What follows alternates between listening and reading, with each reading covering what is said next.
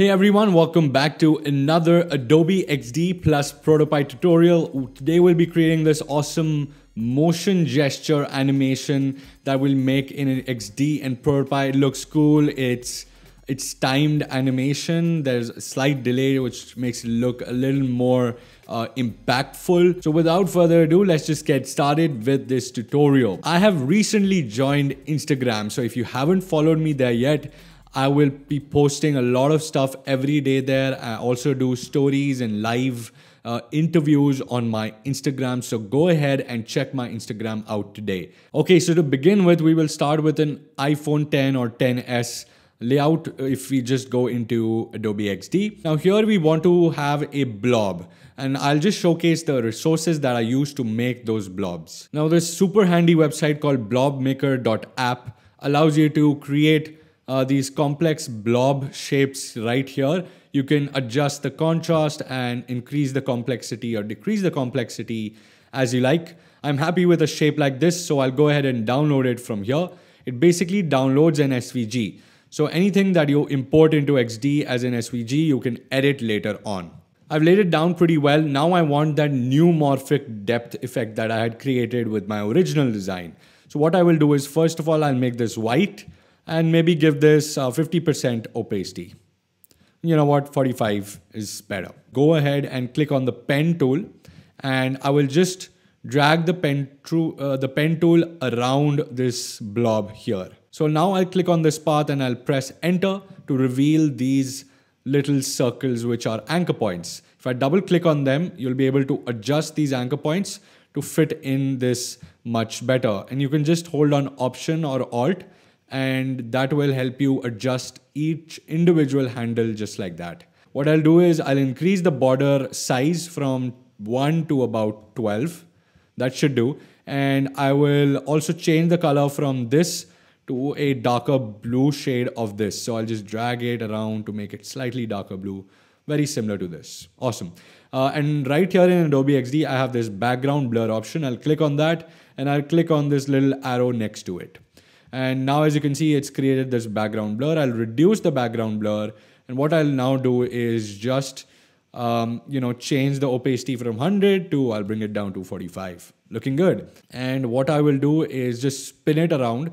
Just hold shift and spin it around like this. Now adjust it according to the edges at the bottom here. I'll just change the color of this bottom border from this dark blue to white. Absolutely correct. Looking good. Now what I'll do is I will basically duplicate this blob in the background by saying Command D or Control D, and make sure that it's above all these shadows and everything else. And if I go to the layers panel, I can then select this blob and the two parts at the bottom which are the shadows. I'll say that and I'll select everything and I'll say Command Shift M or Control Shift M. As you can see, now it's gotten that depth effect. I can reduce the opacity just like this if I wanted to, adjust the opacity a little bit. Now we have this really nice new morphic depth inner shadow effect. Now we need to place that jewel. Where did I get that jewel from? It is from this beautiful free 3D project created by Anna D. She's made these amazing paint like 3D shapes which look really good, and they're kind of stretched out, so they give that good depth effect as well. What I'll do is I'll make another blob, adjust it right here and make something like this so it looks more like a little stone or a jewel like that. Now what I'll do is just drag one of these illustration images. They're PNGs, so they're pretty cool, and I'll just drag them right into the shape.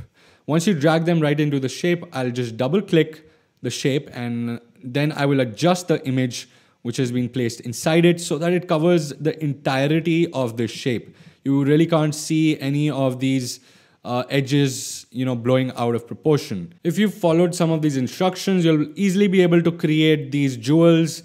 You'll be able to edit their shadow with this light pink and dark blue right here. So multiple shadows in the background. And I've also placed these really cool looking, very simple cards here to give the information for this. Now let's move on to Protopie. Under this, click on File, click on Export, and under Export, you'll have an option called Protopie if you have Protopie installed. Click on this, and you will be greeted with a certain screen. You will then be greeted by a screen like this. Under import size, I want you to select add 3x, and under re-import options, make sure that all three of these top boxes are selected. Then I'll click on import and you'll have something that looks like this.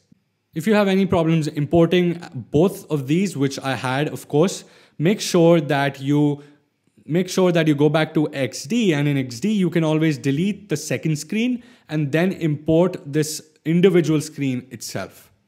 Once you have all this set up, go to add trigger, and under add trigger, I will click on tilt. Tilt is basically it will detect if the phone is tilting or not. And under this, I want to say move. Now we want to move a certain trigger here. I'll go ahead and create a quick trigger by clicking R on the keyboard. It will basically create a rectangle, and I'll rename the rectangle to trigger so that we remember. And this trigger should be 0% in opacity. I'll set it from the right here. Under this, I have this move option now. So once the trigger has been set, under move, click on select layer and say trigger. Awesome. Under this, as you can see, there is a certain range. So we will change the range from -30 to -45. And the second value at the bottom should be -80 or something greater than that. Here under this, we want it to move -10 on the x-axis, and we can keep it 0 on the y. Same here, I'll just put in the same values on both on top as well as at the bottom. Again, I'll click on plus and I'll say move.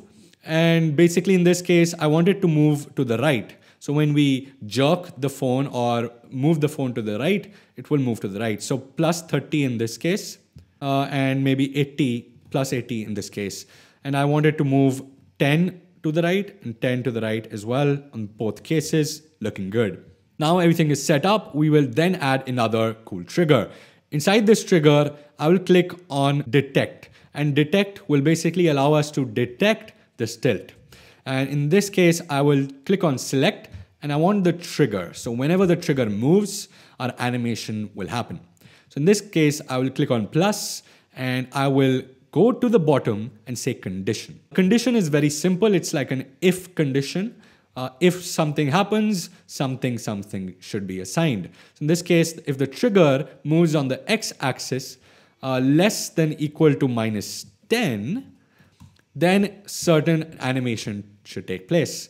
Looking good. I'll click on plus and I'll say move. Now we will move this group, and in this case, we can just go to move and say move by rather than say move to. In this case, I can just shift it to -450. This means it will shift to the left by -450 pixels. And I'll change it to ease and out. Cubic, I might set it to quad. And duration should be something longer. So 0.8 should be good. Start delay should be 0.1. So there's a slight delay when you're jerking your phone. I will basically click on move and say Command D or Control D. It's a shortcut to duplicate any animation or trigger.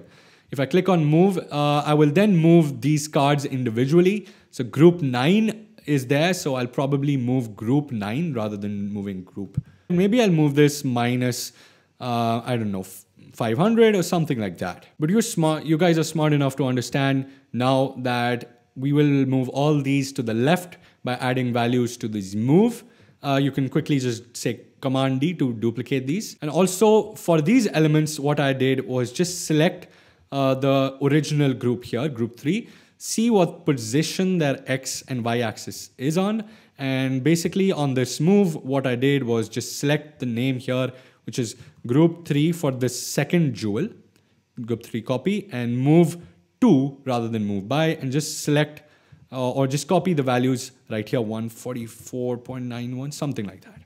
And ease in out, same values, but change the duration to about 1 second and start delay to 0.2. So it moves in after this jewel has moved to the left. Same goes for these cards. We'll set the same value for duration and start delay and move it to the same position as the first cards, which are right here. So just check the X and Y axis and put it right there. I will then add another trigger for the right jerk as well. We can quickly just click on this trigger, which is detect, and say Command D or Control D to duplicate this detect option. Under condition, I will change it to greater than or equal to 10. So now when we are shifting to the right, certain values will change. In this case, I will move this by plus 400. So when this has arrived here, this goes minus 400. Under this, I'll bring it back to plus 450 or just 450. Same goes for these cards. I'll just move it by the same amount to the right, 500 rather than minus 500. If you're using this technique, of course. If you've done everything right, you should have something cool like this. You can experiment with Protopie, make your own animations and try it out on yourself. I hope you liked that video. Go ahead and subscribe to the channel. I post videos every Monday and Thursday. I also have a podcast now. Check that out. Design Uncut. No cuts, no edit, no bullshit. I'll see you in the next video. God bless.